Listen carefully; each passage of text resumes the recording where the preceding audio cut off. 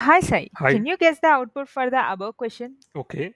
The output for the above question will be undefined. This is because in JavaScript, whenever we declare the variable with var declaration, it will be hoisted onto top of its scope, that is functional or global scope, and initialized with the value of undefined. Now, let us execute this code practically and check how the code behaves in the real time. Now, I will keep the debug points as shown above. This will be very interesting as we have already discussed that X will be the global scope.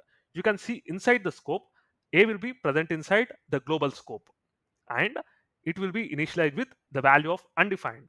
You can see the same here that A will be initialized with the value of undefined. Now let us continue this debug process. You can see that JavaScript engine skips this if condition because it is false and it will reaches the last point where we are logging the value of A. The final value of A will be undefined. So undefined will be logged into the console. Hey Sai, where can I learn all these practical interview questions and answers? You can get it from link in my bio.